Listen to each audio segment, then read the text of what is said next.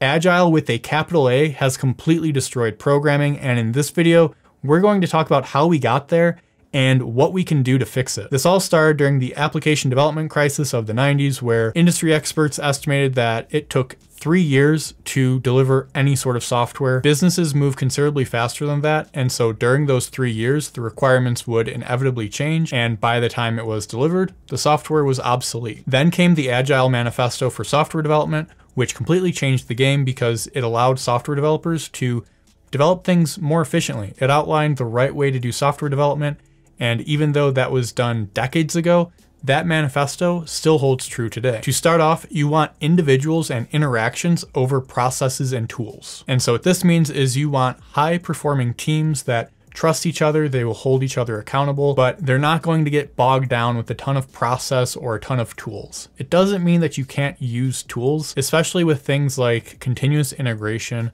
You want to make sure that you can test the app, deploy the app. You don't want to do all of that manually. That's an area where tools come in handy. Even having processes that make sense for the people doing them, that makes sense as well. Like if you're constantly doing something, then codify that into a process and say, this is why it's important to us because it's helped us move faster. Another point of this manifesto is you want working software over comprehensive documentation. Back in the day, people would put together these huge requirements documents that outline every single possible edge case, every single scenario. It took them months to put together, and by the time they were done with it, it was out of date. So the point of this part is you want to prioritize getting working software into the hands of your users or your stakeholders so they can tell you whether or not the software is solving the problem or if it's not. Documentation is completely fine though. It's not to say that you cannot have it. There are situations where it makes sense.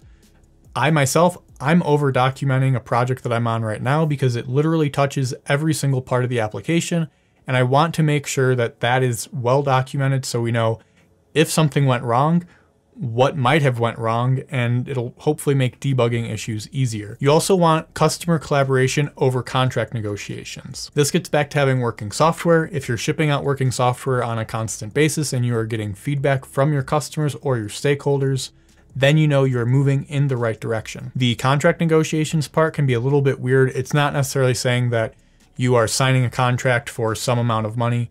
It could be as simple as someone saying, hey, I need all of these edge cases outlined before I can even start working on anything at all. That's not a good idea. You want to actually get in and start building something and get people using the thing so you know, is that edge case even something that people will encounter? And then another point outlined in this manifesto is you want to respond to change as opposed to following a plan. Again, instead of having a comprehensive list of things that you need to build out, you want to start off building things, and then if the requirements change, you want to be able to respond to that. It's okay to throw away work. It's much better to throw away a month of work than to continue down that path for another 3 months because you already committed to it. This is also why I think annual planning or quarterly planning is a complete waste of time because you're trying to lock in all of these things, but a lot can change in a quarter. A lot can definitely change in a year. And there's really a whole set of these principles that you can follow.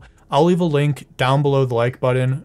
Go check it out. Leave a comment. Let me know what you think about it. But let's actually get into how Agile has ruined the software industry, because everything I've outlined so far with the Agile Manifesto, it sounds pretty good, right? Modern day software development has largely thrown out all of those teachings, and most of the time people are just blindly following Scrum or blindly following Safe, and both of those frameworks were created to really appease business people. They weren't created to help out software engineers. They were created so business people knew how to work with software engineers. There certainly are some useful teachings, such as story pointing, that can be really helpful for teams to talk about complexity in a non-biased way. Retrospectives allow teams to improve over time, and breaking work down into small deliverable increments between 1 to 4 weeks of time, that's great too because you can deliver software much quicker. However, in practice, all of those have pretty big holes in them. Story pointing, it's largely there to benefit business stakeholders to know how much is this team delivering, or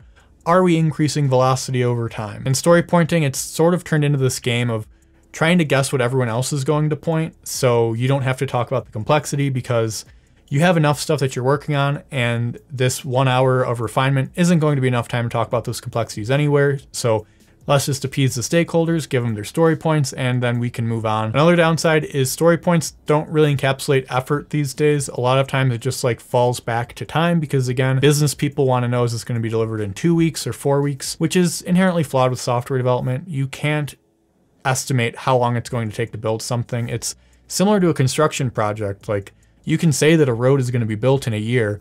It'll probably be built in 3 years though. Similar to software, if I say something's going to be built in a week, it might be built in half a week or it might take 3 weeks. Then you have retrospectives, which have just turned into a long list of grievances that never get prioritized. So the team gets to complain about what's going on, but they don't really have the time to fix those things because it's not prioritized to fix those things. So even though it's supposed to be continuous improvement, and I have seen it happen, it's not that it doesn't happen, but more often than not, those things are just things that get complained about and then no one actually goes off and fixes them. And then breaking work down into smaller increments, while it sounds great in theory, in practice, this is just sort of turned into waterfall in disguise because those increments are very rarely delivered to customers. Depending on the company or the team, stakeholders may not be looking at on like any sort of regular basis. And so you're just breaking down these increments into deliveries that take months to build out, which sounds very close to waterfall, except you don't have the comprehensive documentation. So I don't know, maybe waterfall would be better than modern day scrum. Don't at me in the comments, or maybe do, it'll be good for engagement. All right, so I just threw a lot of stuff at you and you're probably wondering, well,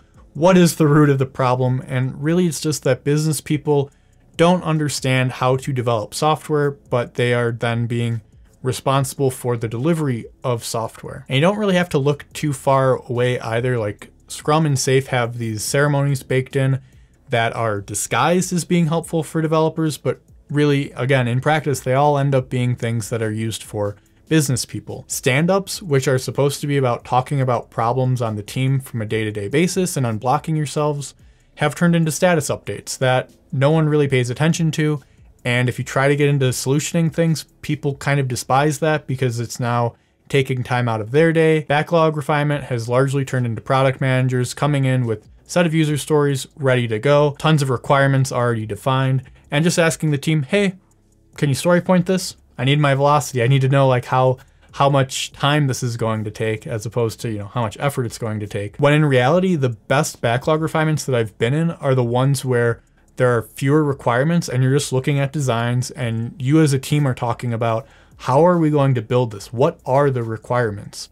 It gives the team, the development team, much more freedom to actually define those things. And then you have sprint demos, which are largely based on like vanity metrics, like is velocity going up? Is velocity going down? And then there's a little bit of time to talk about the actual software, but that's almost a secondary thing. And again, the best teams that I've been on that use demos to just demo the software, it's hugely valuable. You get tons of insight from stakeholders, tons of insight from folks that you normally wouldn't be talking to.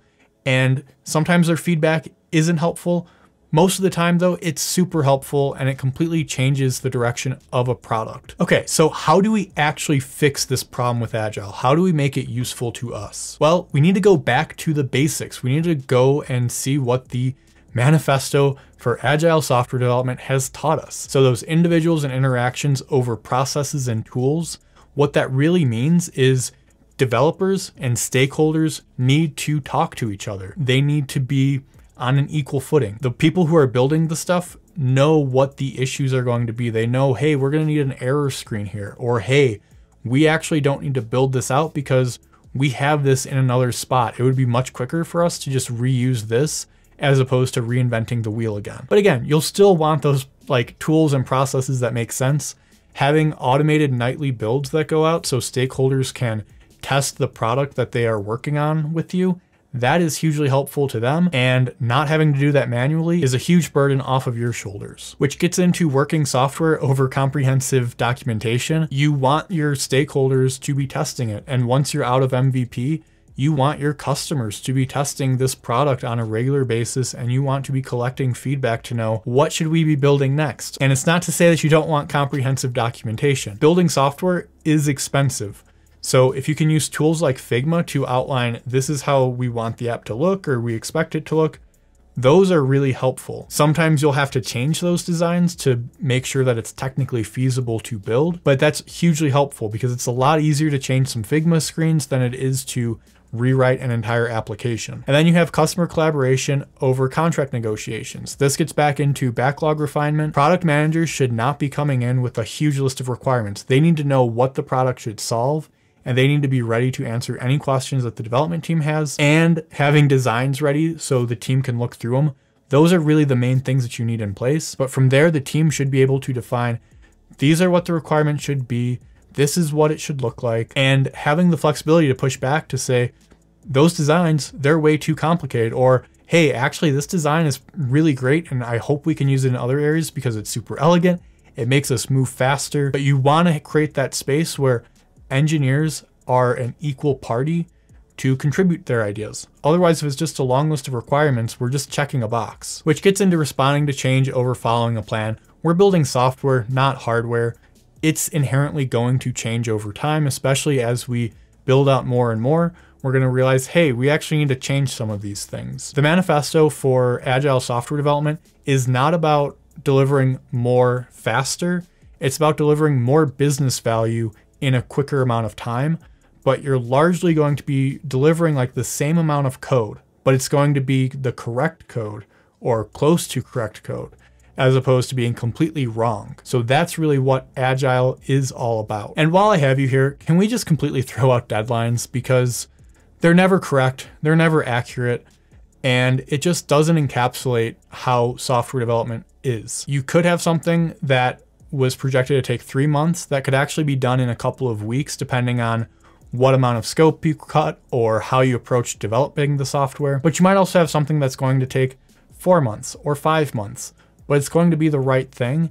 And ideally during those like many months, you are releasing alpha software to your customers so they can test it out. Ideally, you can release any sort of MVP within 6 weeks. If it's any longer than that, then the project just might be too big. Anyway though, if you want to learn more about the manifesto for Agile software development, that link is still in the description down below the subscribe button. If reading isn't for you, YouTube thinks that you're going to like this video next.